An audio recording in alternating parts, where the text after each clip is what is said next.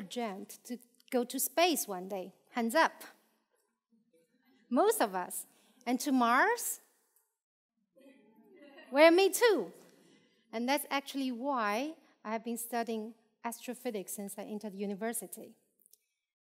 And who knows what kind of dangers there are in space? For example, bone losses and lack of gravity that may cause back pains, muscle pains, and your hearts have to pump under no gravity, so it might have issues. Some may have the psychological problems being away from their parents, from their families and friends. What else? Radiation. And in fact, radiation is the one risk that persists after landing, after returning back to Earth, because it may be cancer-causing in the long term. Radiation interacts with our DNA molecules either directly or through ionizing the water molecules inside your body.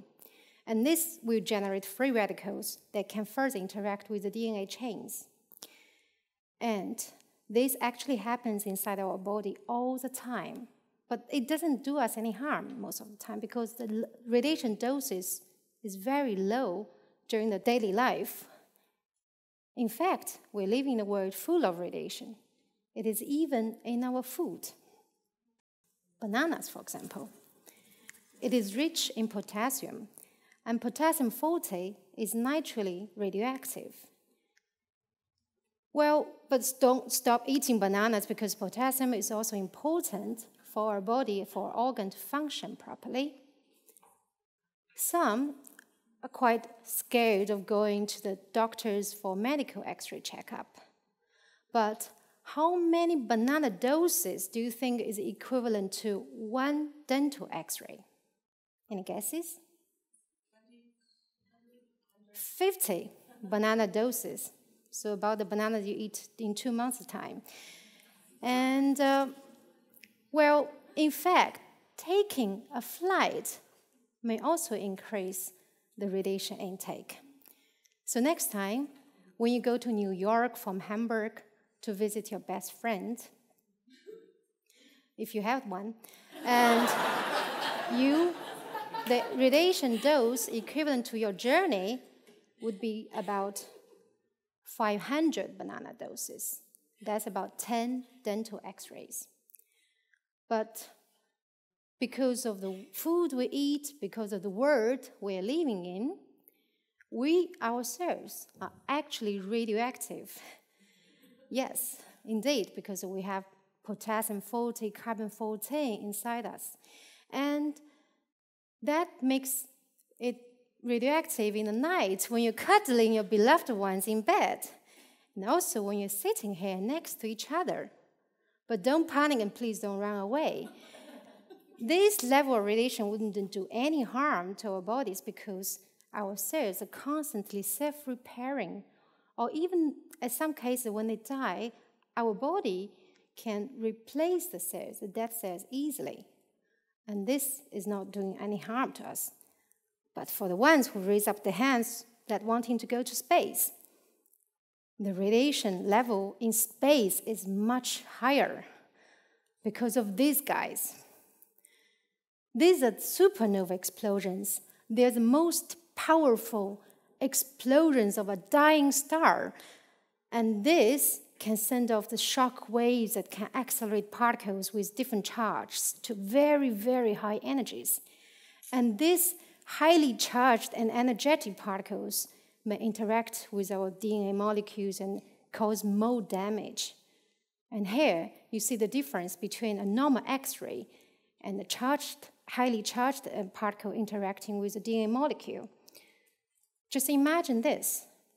Instead of shooting a castle with a shotgun, you're actually bombarding it with a cannon. And the power caused by these highly charged particles is much more permanent. And the damage is much more severe and can be cancer-causing. And these particles, they can travel through space. They can travel through interstellar space and eventually reach our solar system. But what happens then? The sun has its own magnetic field that is basically filling up this whole heliosphere. This heliosphere with its magnetic field is deflecting away and shielding away a large portion of such galactic cosmic ray particles. And this is very effective. What is even better for us living on Earth, for us sitting in this room, is that the Earth itself has its own magnetic field. And this is generated by this superheated, swirling iron core that is 3,000 kilometers underneath my feet. And this movement generates the electric currents that induce this global magnetic field of the Earth that can shield away most of the galactic cosmic ray particles. Also, the Earth has its atmosphere, which is a very effective shielding layer as well. And that is why when you go higher with an airplane, you have more radiation dose intake because you have less atmosphere on top of your head as protection. But if you go so much higher that you end up outside the Earth's magnetic field, end up in space, you're exposed directly with this impinging galactic cosmic ray particles. Not only that, the sun can be very naughty sometimes. The sun has all sorts of explosions, solar storms, solar energetic particles, and this can also be damaging to our DNAs up there. So, in any case, space is not a radiation-friendly environment. And now we ask, for the ones who want to go to Mars, how about the situation on Mars? Does Mars also have the protection that Earth does? The answer is unfortunately no. Look here. Earth has its magnetic field shielding away these energetic charged particles, but Mars only have these little blobs of magnetic field. It's very weak and very localized, and it's actually the fossilized magnetic field that's left over from the ancient Mars magnet dynamo, which had died out a long time ago, unfortunately. And that's actually going to be the future of Earth, by the way. And lacking the magnetic fields, and also lacking a good, thick protection of the atmosphere, Mars is very fragile against the space radiation. So going to Mars is probably not going to be beneficial for your long-term health, but why, after all what I've been telling you, after all this threatening and the risks of traveling to Mars, we're still trying, the scientists are still trying hard to make it possible for manned missions to Mars. And why do Matt Damon and his team want to go to Mars? The answer is simply because they can.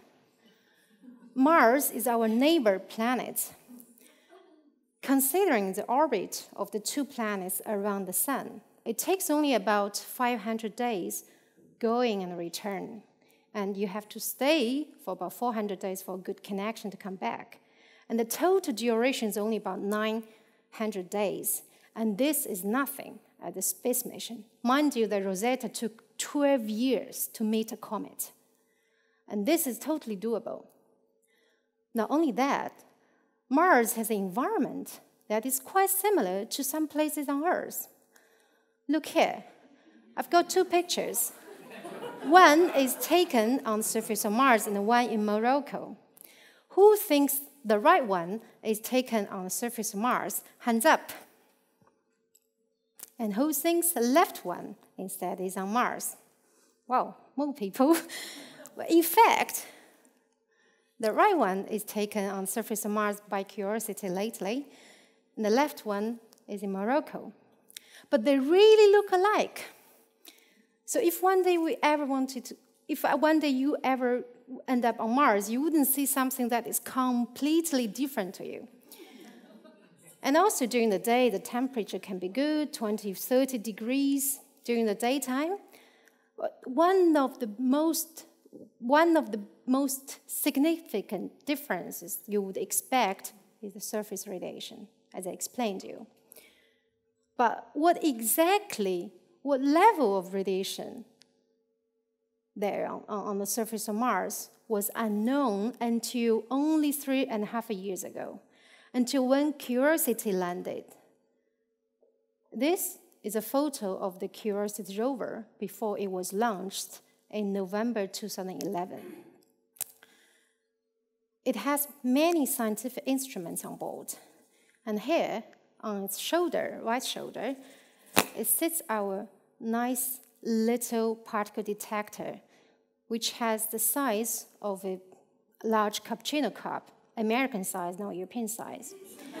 And this cappuccino cup is sending us data as we speak right now from the surface of another planet. And this is the first time in human history. And with this data, I have been looking at the radiation environment on the surface of Mars for 3.5 years. And I have been looking at this data more and more that I learned that radiation on the surface of Mars is very complicated. It is much more complicated than we thought. Here, I plotted 500 days of radiation data on the surface of Mars, measured by 2 different sensor heads of the detector. As you can see that the data varies a lot, and this is caused by several factors. If you zoom in to just a few days of data, you would see that it oscillates day and night. These are not the Martian aliens. These are caused by the pressure change on the surface of Mars. Because we have another pressure sensor head on the rover, we can see the pressure data. It oscillates day and night at Gale crater up to 10%. This pressure change actually is varying the shielding effect of this very thin atmosphere on Mars. And the same thing happens at a seasonal level, because Mars have this icy carbon dioxide polar cap, and this will change the pressure during the summer and winter. And this will also contribute to the long-term variation of the dose rates we measure. But what is mostly dominating in the long term is the solar modulation. What does that mean? It means that, yes, the solar magnetic field, the heliospheric magnetic field, is acting as a shielding effect towards these incoming galactic cosmic ray particles. But this is not constant, neither in time nor in space. The heliosphere is very dynamic, and it varies a lot from different location to location, and the sun has all sorts of activities changing the heliospheric magnetic fields. This is driving the constant evolving of variation of the radiation dose on Mars. And also, you see the spikes here. These are the direct solar events hitting Mars and being seen by our radiation detector. So these are really a lot happening on the surface of Mars. So for the ones who are still thinking to go to Mars for your next holiday, this is my Martian travel guide for you. The sun has an 11-year solar cycle. Go there during the solar maximum. When the solar magnetic field is strongest, you would get most protection from the solar magnetic field against the galactic cosmic particles. But please watch out those dangerous solar events.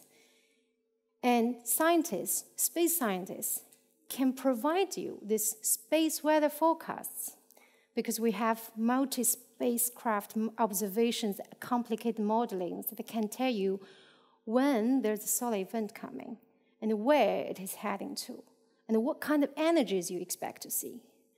And in this case, you can hide into your urgent shutter inside your spacecraft to go through these solar event times. when you're actually on the surface of Mars, maybe you can seek the soil, the surface soil, as a protection. Basically, the deeper you go, the more protection you would have from above your head as shielding against the galactic cosmic particles and also solar events. And when you're actually there, send me a postcard. And lots of data. That would be the best gift for me. Thank you.